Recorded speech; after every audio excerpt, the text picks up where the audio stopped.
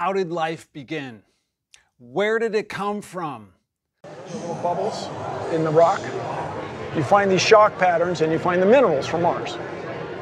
So it is not crazy, it's extraordinary, but not crazy to suggest that Mars was hit with an impactor through what's generally called a Hohmann orbit, an orbit where it falls toward the sun but ends up on the Earth.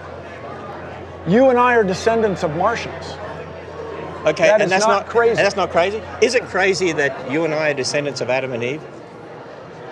We are descendants from a common ancestor. I don't know that they went by those names. Is it crazy that God made the first man and woman and we're descendants of them? For me, there's no evidence of that. So is that crazy?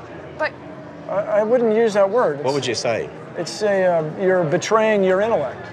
Now, I've heard a lot of crazy ideas about where life began, how long ago it was when life began, but I have never heard the theory that we all came from Mars, that human life came from Mars.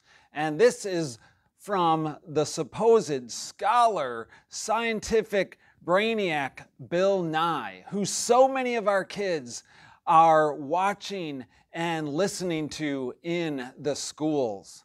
Does this make sense to you? That life came from Mars? Does that mean there's still life on Mars? Does this make more sense than God created the world and that God created life? I don't think so. Tell me what you think in the comments below.